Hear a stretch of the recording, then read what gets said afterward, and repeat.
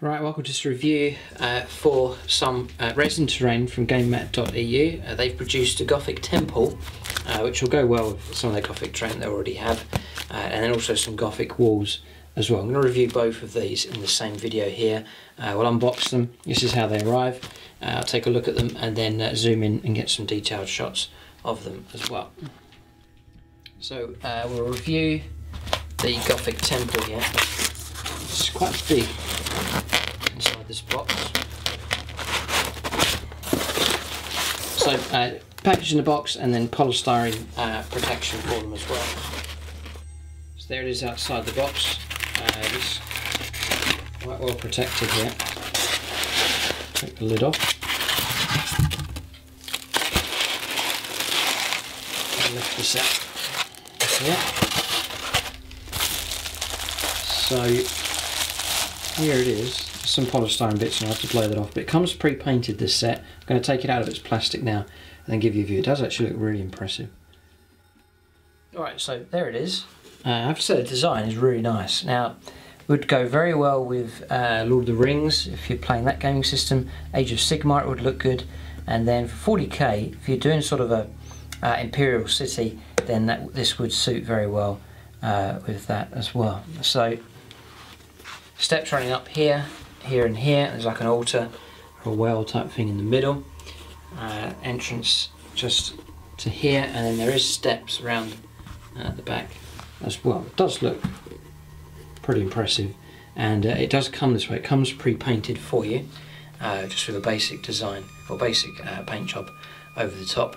The details are really good. The stone effect is all sculpted as well, so it's nice for dry brushing. So it's ready to use out of the box straight away, so you can take it out, add it to your terrain, no problem, and play with it straight away.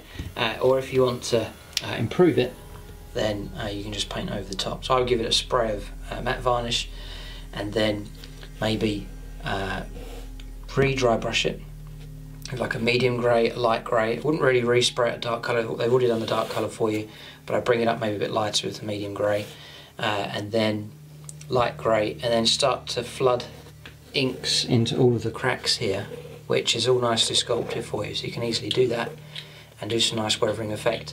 And then you can add in a little bit of flock here and there, just little patches, and then this terrain would actually look really, really nice. So for a foundation of terrain, these sets by Gamemat.eu are really handy, because you can just use them straight as they come, paint it up if you want to, or you can add to them, repaint them, and make them look very, very nice indeed.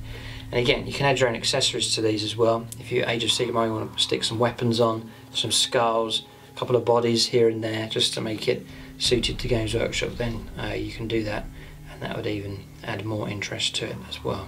But looking pretty good here from them. So that's the details on the pavement like I was talking about earlier on. You could easily dry brush that nicely and then flood in some sort of Griffon, or the Seraphim Sepia would be a nice colour, sort of a rusty colour in between there would look nice, and then some flock and some lichen. You can even add just sort of in the corners, like just here for example, and then just here as well. I would use some PVA glue and then stick in some sand and some stones as well, just to add more texture to it, just little patches here and there. There's the steps coming across, there's that entrance just there, and around the other side the entrance just there as well. So that's the size of it. They sort of get an idea of how big it is. They do a Gothic walls set as well, to go with this and to go with the other Gothic terrain that they've produced as well. So it's really just some accessories to add on to that current set. So I'll leave that just there just for scale so you can see, and then we'll take a look at these Gothic walls next. So they come in a smaller box here, each individually bubble wrapped, and again nicely protected. And besides, they're not exactly too fragile, they're quite solid. They're solid resin all the way through, and this here isn't hollow, it's completely solid underneath as well. So whatever material they're using, sounds a little bit hollow there, but it is solid. It is solid enough. It's a nice solid feel to it. So that's that, and again, they've done them so they sit nice and flat. There's nothing worse with terrain that's wobbly or wonky, but they always come nice and dead flat here as well, which is helpful. So that's the walls. I'm going to zoom in here on both of these to get a closer view. And then again with this one, medium grey dry brush, a light grey or whitish grey dry brush, and then again you can start flooding the gaps there with the washes. You can start to add sand and flock along the base here, or you can even add these onto other terrain and just sculpt them in and add the basing on top, that kind of thing. So they're in smaller sections, so it's quite versatile what you can do with it. So leave that just there.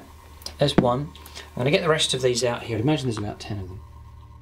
Right, so you do get 10. What's really cool about this set here is there's 2 of that type, then there's 2 of a different type, 2 of another type, and then 2 of another type, sort of a lower one, which is handy, and then these ones are really cool. There's 2 with windows as well, so nice variety. I was worried that they might have been all the same, or maybe just 2 of each type, but they've given you 5 different types here in this set. And I reckon they've done them in a way so that no matter what ends you line up, they will match up against each other. It looks like they do. Even the lower one, yes it does, look, it runs all the way along. And then the one with the windows, just there, and then I'm just going to move it so you can see, like this. And then look, if you flip it around, it matches perfectly as well. So that's nicely done.